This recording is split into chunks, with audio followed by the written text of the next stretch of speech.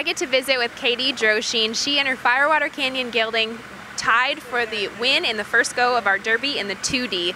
Katie, this is such a fun win for you, and you've had this gelding for a couple years. Tell me how you came to be his jockey. Yeah, so we bought him a couple years back from the Pink Buckle sale, and Sue Smith, she trained in Futuried Huck, and I started running him about 2 years ago, and she's been helping me a lot with him. So he's been really fun, and he's his riding styles, it's fun for me because it's nothing too similar that I've ridden before, so he's been really fun to run. What are some of the things that he's taught you? To be quiet with my hands. He's like not sensitive so much, but like you get him up into the hole and then you kind of just set him and let him do the work. And for me, I can like handle one a little too much, and so I've been working with Sue a lot about just getting to have softer hands and riding more quiet.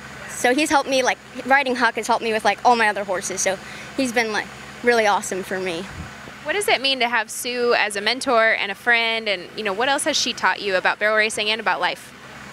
She's awesome. She's been like the greatest person ever. She's like my mentor, or like my second mom even, and her relationship just means the world to me. And yeah, she's just helped me with like all of my horses. A lot of the horses I run, she's trained, and yeah, I'm just really grateful to have Sue in my life, and she's pretty awesome. It's going to be pretty exciting to watch her run down the alley at the Thomas and Mack, isn't it? Yeah, it's going to be so awesome. I'm really excited for her. She deserves it more than anybody I know, so yeah, it's awesome. Do you guys think you'll head out to Vegas to cheer her on? Oh, absolutely. Yeah, we'll be there. I'll be her loudest cheerleader for sure. Oh, I love that. I want to get to know you a little bit better. What does life look like for you outside of the arena?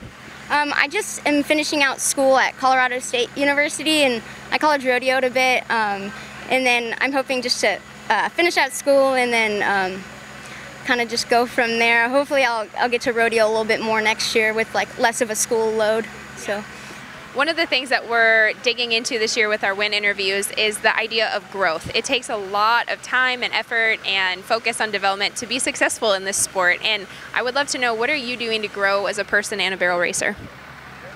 That's a great question.